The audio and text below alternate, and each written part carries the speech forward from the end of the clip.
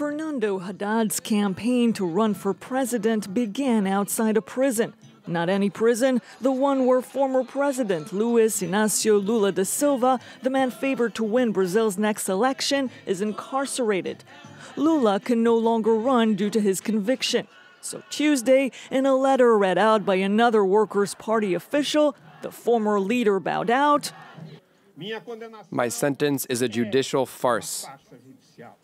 And endorsed his running mate.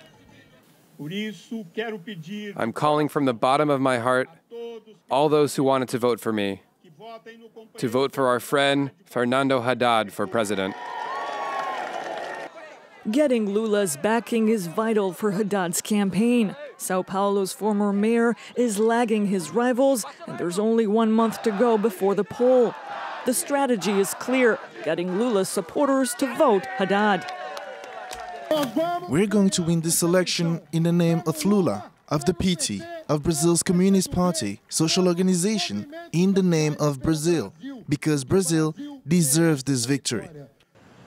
Leading the polls for the first round is far-right candidate Jair Bolsonaro, still hospitalized after being stabbed last week. But polls project he could lose the runoff to one of the leftist candidates.